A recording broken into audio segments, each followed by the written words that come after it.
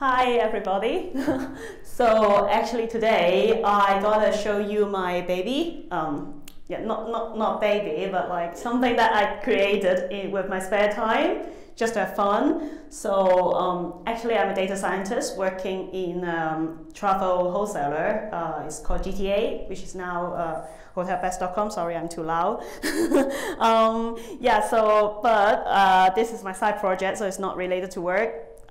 It's something that I kind of get inspired by reading some news, so I'll show you.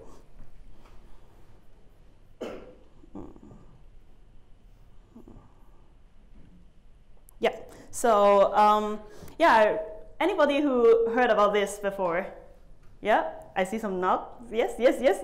Yeah, so I read that somebody kind of used a machine to write a Harry Potter fiction. I was like, what? That's very interesting because I'm really into deep learning and AI, so I think that maybe I could do that as well. So, but today I ain't gonna use Harry Potter because it's copyrighted. I can't download like the whole set of novel for free. So, but I'll show you something else.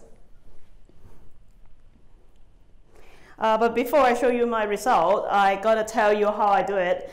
So anybody who have some experience with neural network, deep learning, yeah, technical people, wow, okay, yeah, maybe you guys know more than me, but bear with me. So yeah, so actually I have a very small neural network that got 4 layers. The first one, of course, is input layer. In the middle, we have word embeddings, which I'll explain later, and also LSTM, long short-term memory, which I'll also explain later.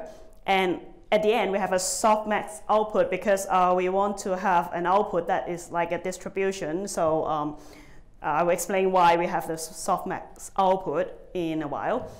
So for the input, first, because we have a bunch of words, right? We call that corpus. So we have like actually just like a long article of words. So the first thing we have to do, we have to make it into usable data that the neural network understand. So I actually encode them with numbers, so each word is represented by a unique number. I mean, each unique word is a unique number.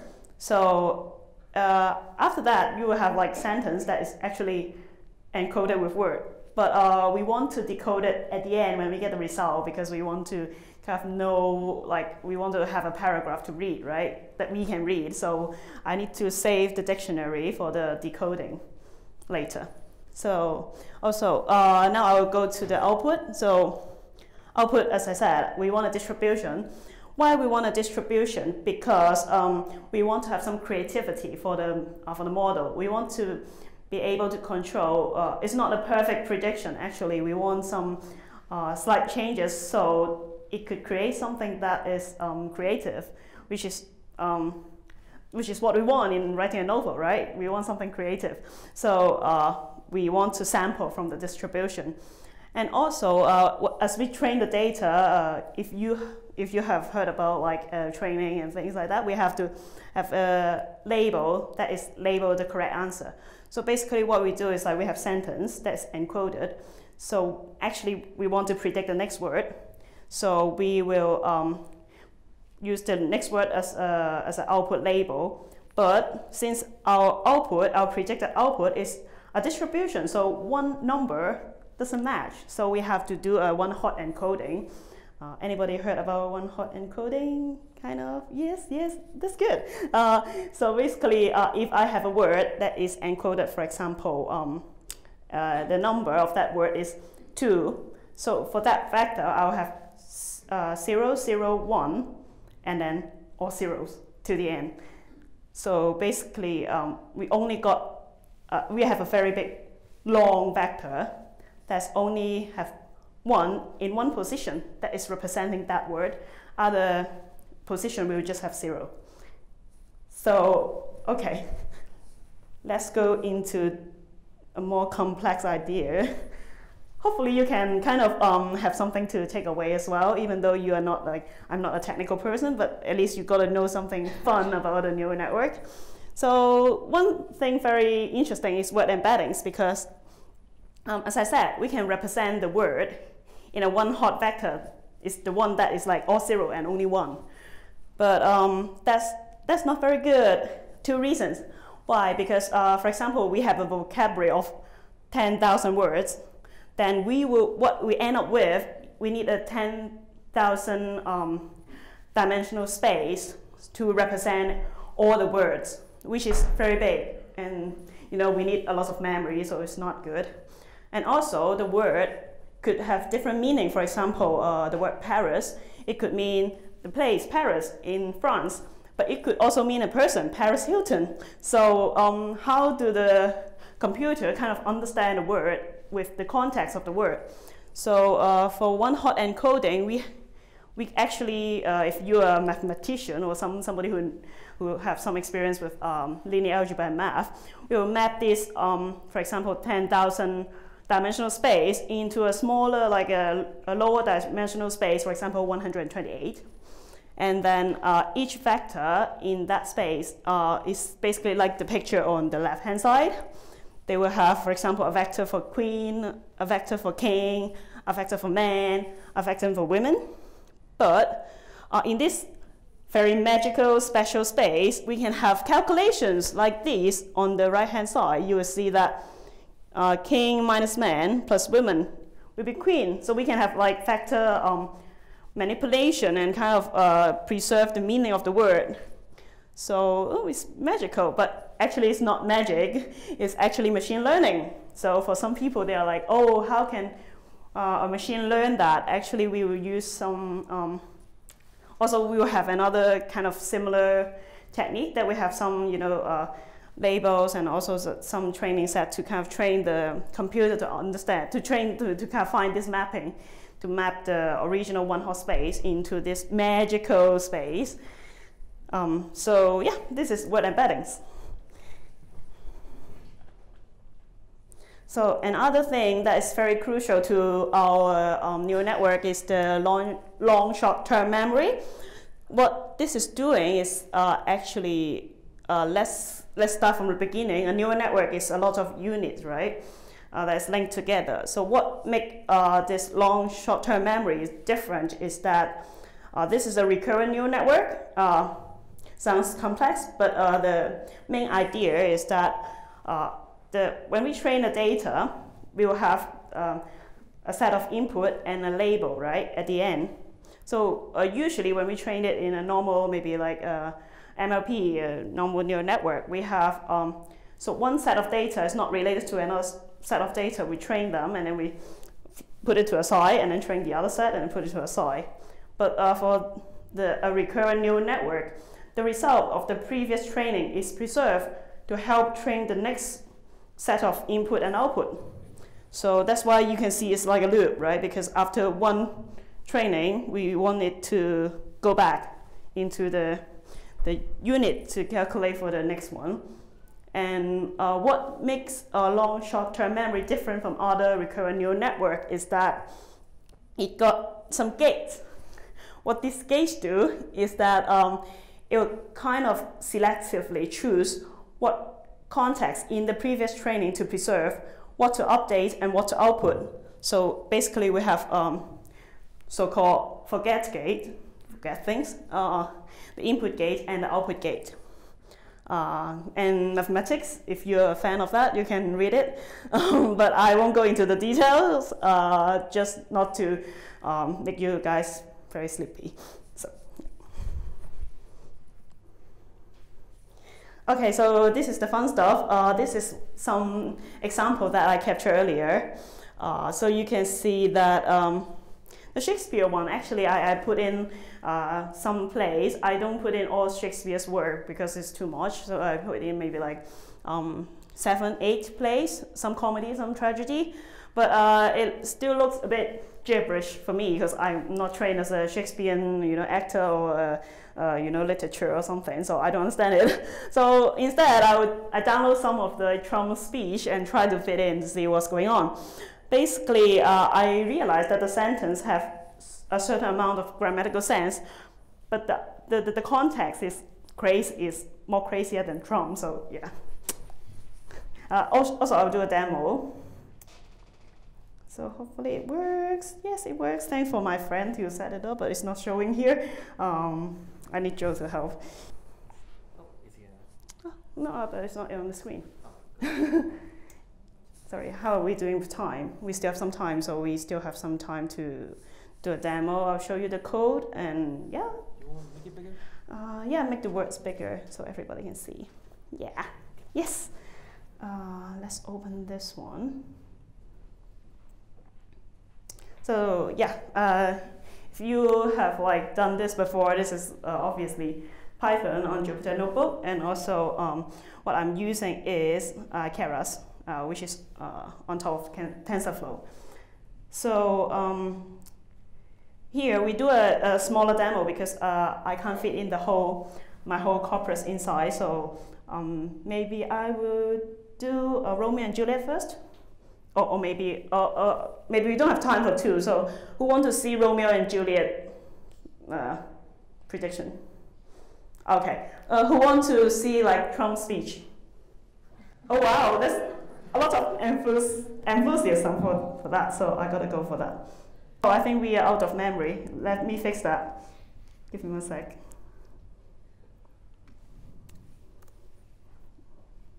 Because the whole speech is too big. So. Now I have,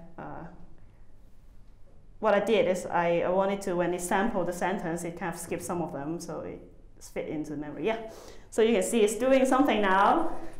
Yeah, as I said, it's a model with 3 layers. The input layer, we don't count it, so it's 3 layer. And yeah, we have a lot of parameters to train, so that's why we need a lot of memory. So when I don't change the parameters, it's kind of become too big, and I can't train it on a really small cloud nodes. It's like watching paint dry, so how about we take some questions at the moment and we'll see the result at the end. Any questions?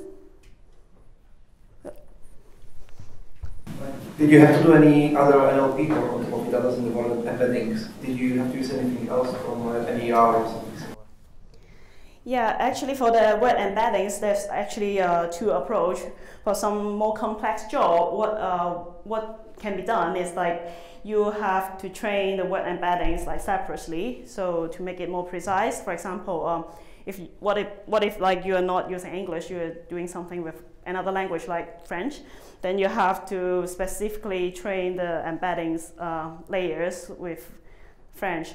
But for me, now I'm using Keras, and I'm not, like, this is not something for work, it's for fun. So I don't have to specifically train it. It's just, I use the default in Keras. Oh, question there? Are you using anything for dimensionality reduction to reduce the dimensions? For the word embeddings, right? Basically, the idea is similar to PCA, but what's different from PCA is that for PCA you have to kind of analyze, have like a mapping to see which one is the most important one, and you choose those to represent your vectors, right? But for word embeddings, actually it's done automatically by the machine learning. So actually the mapping is a matrix and is trained with the machine learning. Yeah. Thanks. We're halfway there, so maybe 2 more questions. Thanks. Can you get it to come up with a positive or a negative, kind of the text that you're getting out? Can you control what kind of tone you want in any way? That's more like a sentimental thing that basically now for NLP, one of the very hot topic is that we do sentiment analysis on the paragraph or article. But for this case, I don't control what is given out. It's basically the creativity is done by the machine, and I have no control about it. And I'm sure that for the corpus, if you fit in something, remember, like for neural network, it's basically what you fit in is what you come out. So you can see when the previous slide, when I show it, you fit it with Shakespeare, it kind of, all the gibberish look very Shakespearean-like, and for Trump, it's very, aggressive. So if you want to have some control over what it gives you, you have to train it maybe with more positive things, maybe like story from children books, more positive and like bubbly, and so what comes out will be more happy. Yeah. Okay.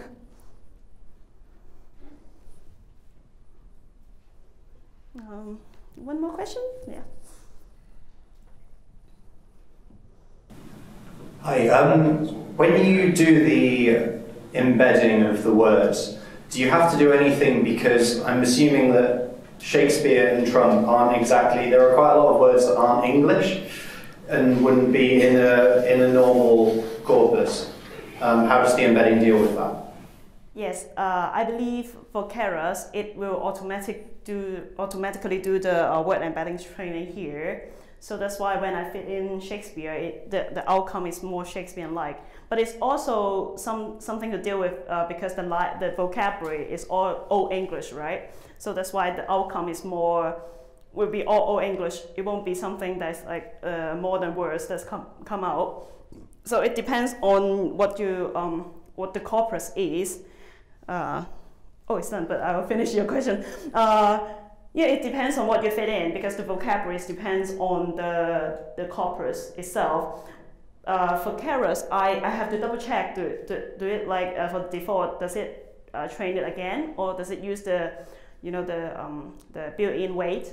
Actually, I think that you have a kind of a parameter you can change. Do you want to retrain the word embeddings kind of learning weight? But for this case, I didn't play around with it.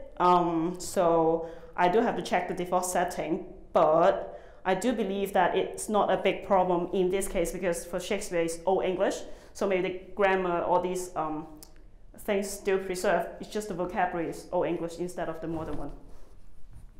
Yeah, so let's have a look at the result and what you guys generate. Do you like it? Anything that makes sense? I don't think that makes much sense. Yeah.